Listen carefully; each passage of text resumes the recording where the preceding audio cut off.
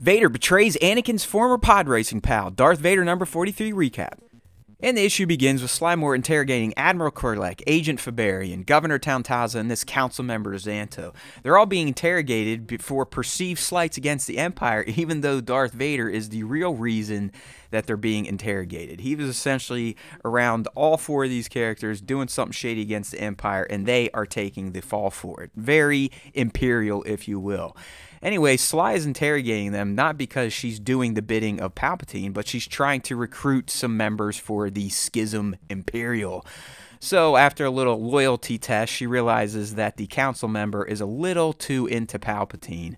So she fries him and lets the others know, like listen, you know what the Emperor is like. We can't let this man serve. We got to take things over. But to do that, to get your freedom back, you need to essentially take it up the bum, if you will. So they all get kind of demoted.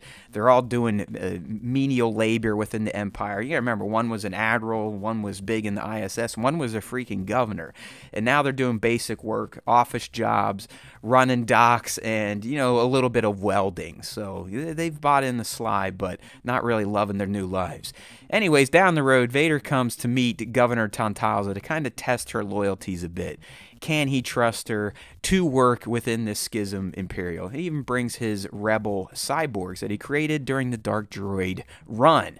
So anyway, she's like, what are you going to do to me? He shows her what he's going to do. He cuts her up, rips her out, uses the Force, and pretty much says, you know, listen, we need you. I need your skills with that world-eating device that he fought her for way back many issues ago, when we first realized that Vader ran into his buddy Kitster well past his pod racing days. Anyways, this is where Tauntaza learns that Vader has been recruited to the Schism Imperial, and you just let him know, like, listen, you better not betray me, because this is what will happen to you. So, like I said, they need her talents to work on this world-destroying device that Tauntaza used to run. And Vader's like, listen, man, you need to help me. And she's like, dude, you almost died the last time you tried to take it out. And he's like, whatever, just help me. So meanwhile, out on the Outer Rim, the Rebels, which now have this device, kind of have it set up, and they want to do a test run. And as you can see, Kitster is involved, as he was many issues ago with this device when Vader perceivably saved his old friend.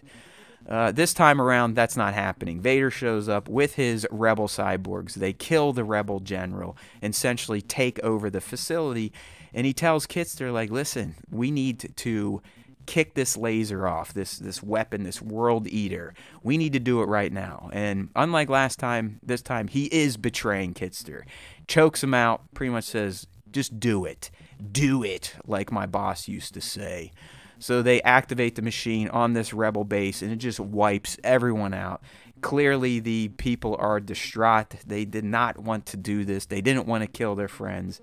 But Vader's like, listen, hey, you guys asked for my help before. I told you I would bring order. And, of course, he's bringing order in his type of fashion, because order to Vader comes from power. Hey, if you like this type of content, make sure to sub to the Star Wars Time Show on YouTube, socials, and podcasts.